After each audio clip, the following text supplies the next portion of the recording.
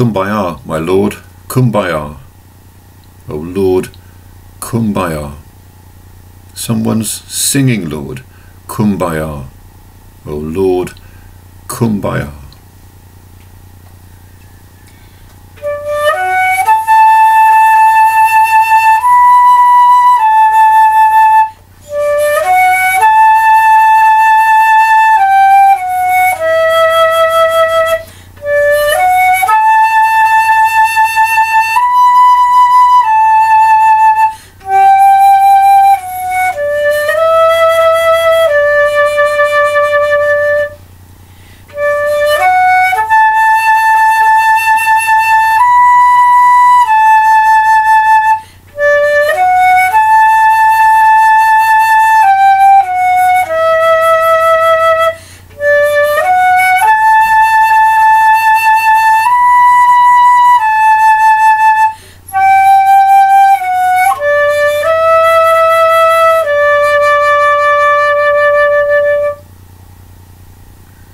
Someone's praying, Lord, Kumbaya. O Lord, Kumbaya. Kumbaya means come by here. It's an American African spiritual. Its origin is not completely known, but it was known to be sung in the Gullah culture in the islands off South Carolina and Georgia, with connections to enslaved West Africans. But it's a song which we now know pretty well. And in this song we're asking God to come close to us when we're singing, praying, crying or dying. So welcome to today's Thought for the Day on Tuesday 31st of March, the end of a month which has been unusual in the history of this country and of this world. Let's then turn to God in prayer. God of life and death, God of the present, past and future, God of the highs and lows of our experience, we invite you to come close to us today, to make us strong when we are weak, to bring us healing when we are unwell, to help us think when we are confused, and to navigate through the coming hours of this day with faith, hope and love, through Jesus Christ our Lord. Amen.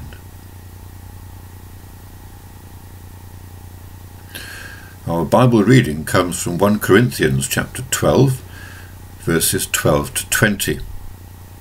The Apostle Paul writes about unity and diversity in the body of Christ.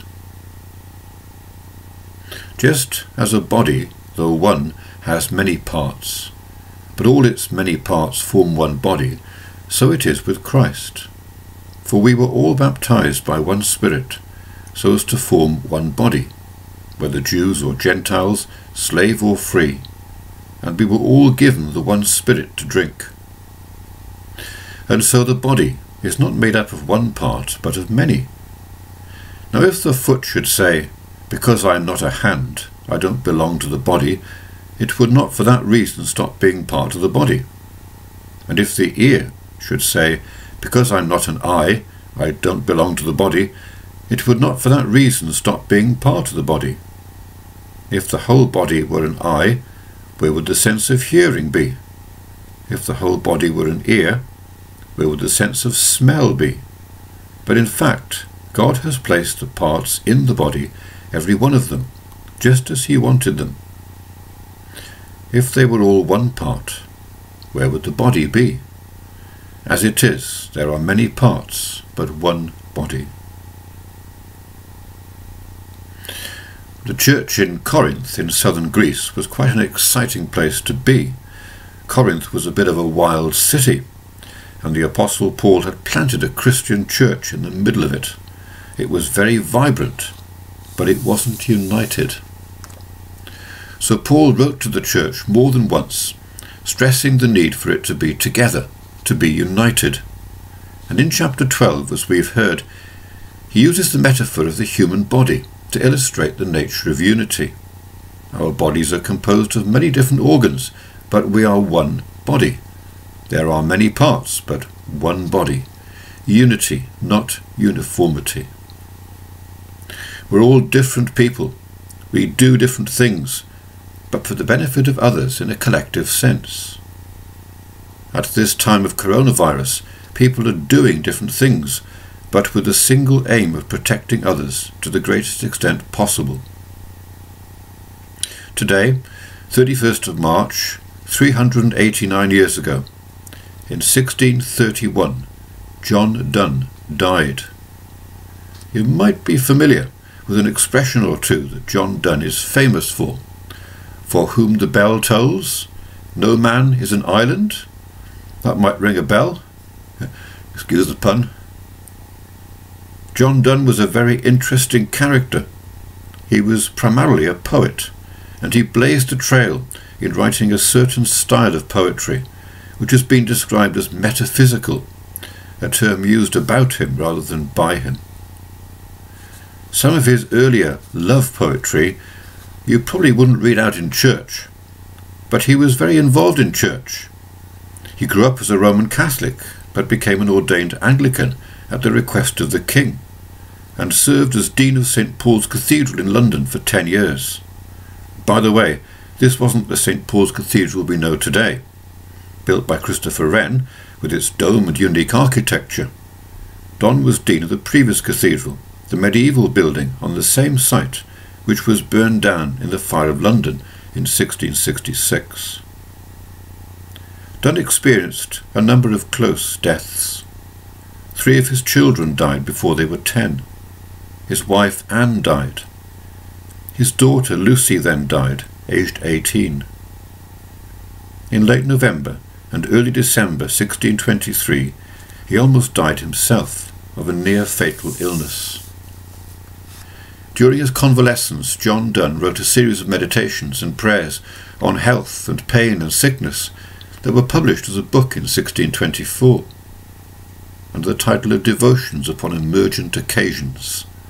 One of these meditations, Meditation 17, is the one that contains those well-known phrases, "No man is an island," and "For whom the bell tolls." What does he mean by this? Donne meant that we're all connected. There's that word again, connectedness, solidarity. No man is an island entire of itself. Every man is a piece of the continent, a piece of the main. If a clod be washed away by the sea, Europe is the less. Any man's death diminishes me, because I'm involved in mankind, and therefore never send to know for whom the bell tolls. It tolls for thee. He didn't use inclusive language, but that's what he meant. If anyone dies for whom the bell tolls, we're all affected, we're all diminished. We're all in this thing called life and death together. United we stand. Abide with me. Fast falls the eventide. The darkness deepens. Lord, with me abide. When other helpers fail and comforts flee, help of the helpless, O abide with me.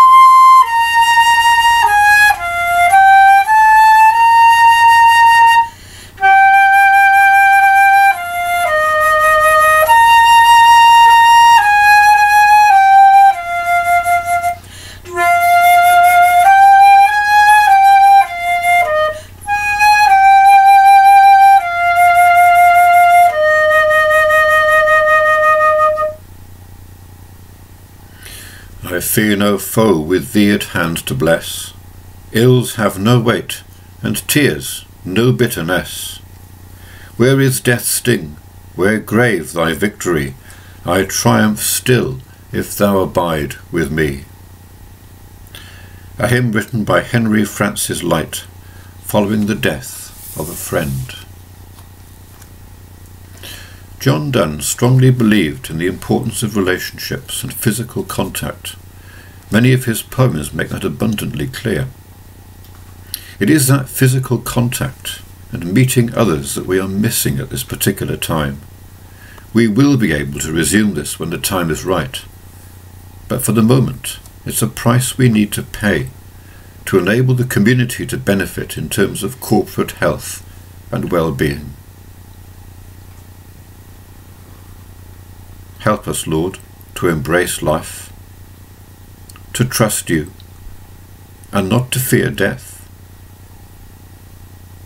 Help us, Lord, to play our particular part, either passively or actively, to protect and to bless other people whom we cannot spend physical time with right now. We pray for them, for their health and well-being today. We pray for the 9,000 people with coronavirus being treated in our hospitals, and for the capacity needed to cope with more. We pray for Harefield Hospital locally, that the respiratory expertise that they are able to offer may save lives effectively. We pray for all who are inside their homes most of the time, many of us, for encouragement and for the ability to live each day as it comes. May we be encouraged too by glimmers of hope amidst great concerns on the global scene. May the UK emerge better than expected from this dark and difficult time. O God, the protector of all who trust in you, without whom nothing is strong, nothing is holy, increase and multiply upon us your mercy, that with you as our ruler and guide, we may so pass through things temporal that we lose not our hold on things eternal. Through Jesus Christ our Lord. Amen. Our Father, who art in heaven, hallowed be thy name. Thy kingdom come, thy will be done, in earth as it is in heaven. Give us this day our daily bread, and forgive us our trespasses, as we forgive those who trespass against us. And lead us not into temptation, but deliver us from evil. For thine is the kingdom, the power, and the glory, for ever and ever. Amen.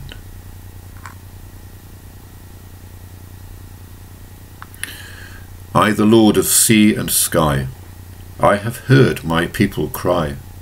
All who dwell in dark and sin, my hand will save.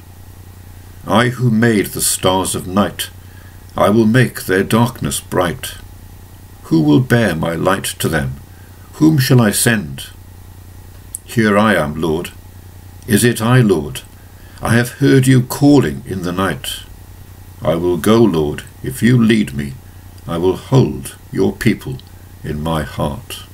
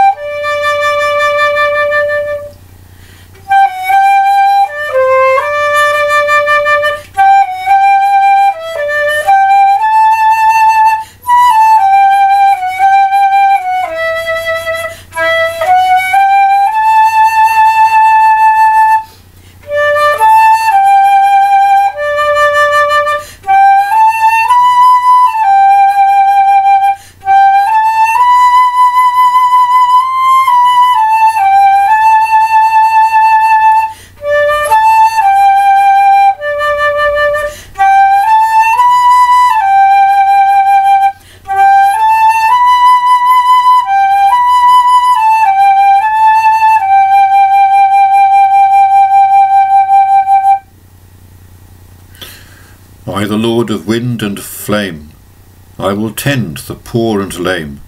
I will set a feast for them, my hand will save.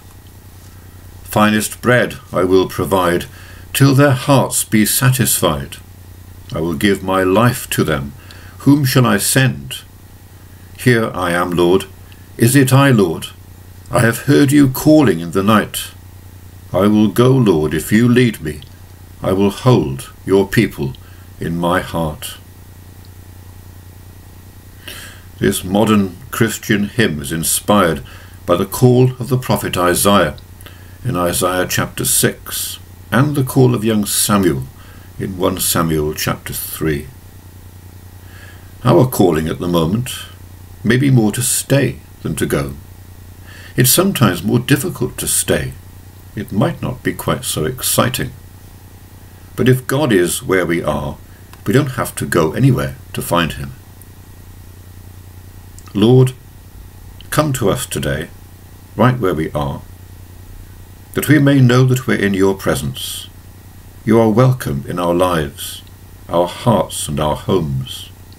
Please stir our spirits, abide with us, and make us conscious of a much greater community connected by faith, hope, and love.